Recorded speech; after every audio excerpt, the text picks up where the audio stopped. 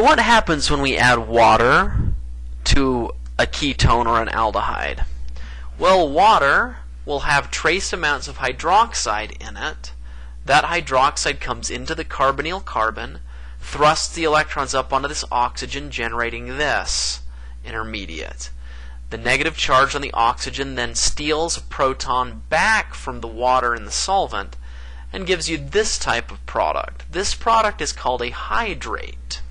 I'll explain in a few slides why this kind of compound is useful.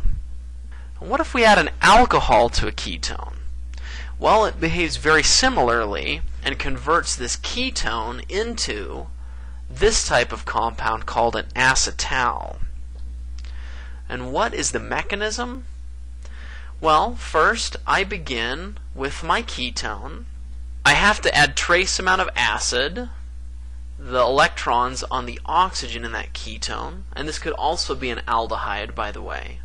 Reach out and grab that acid, protonating the oxygen to give this intermediate. Once that intermediate is achieved, my alcohol will come in and attack at the carbonyl. Thus, the lone pair electrons on the alcohol oxygen come into that carbonyl carbon and push these pi electrons into that oxygen to neutralize the positive charge. That gives me this type of intermediate. At this stage, the electrons on this oxygen reach around and grab this hydrogen, thrusting these electrons into this positively charged oxygen to neutralize the charge. That then gives me this intermediate. At this stage, these electrons come down to form a double bond, and while doing that, kick off this H2O leaving group. That gives me this intermediate. H2O then goes into the solvent.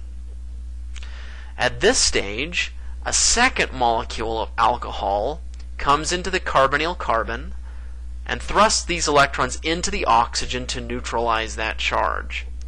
That gives me this type of intermediate. To get rid of this positively charged this positive charge on this oxygen, the water molecule that was generated in the previous step comes and deprotonates it and thrusts these electrons into that oxygen to neutralize that charge. That then gives me my final product, which is called an acetal, and releases protonated water, hydronium, as a byproduct. This source of acid can then act as the acid source to catalyze a second cycle of this reaction.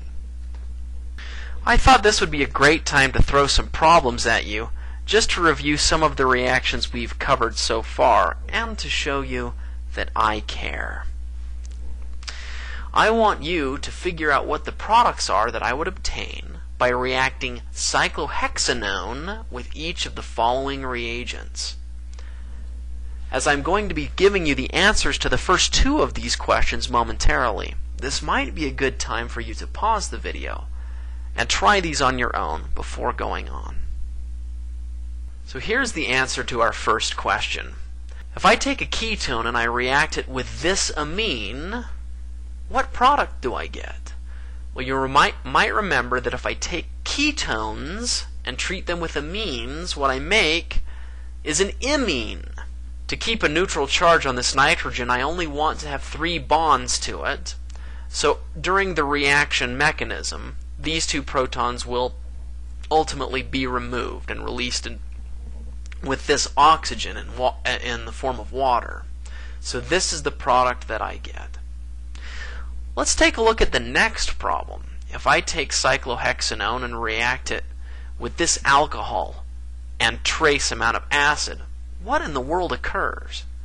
Well, first of all, the alcohol will come into this carbonyl carbon, thrust the electrons onto that oxygen, while the oxygen itself gets protonated by the acid. This gives me this type of product. You'll notice that this product looks very similar to the acetal that we covered in the last slide. The difference, however, is that there is a hydrogen here on this oxygen instead of an alkyl group. This type of product is called a hemiacetal. The word hemi, or prefix hemi, means half. Thus, we could say that this is actually a half acetal. I think that if you say that quickly, multiple times, it gets funnier.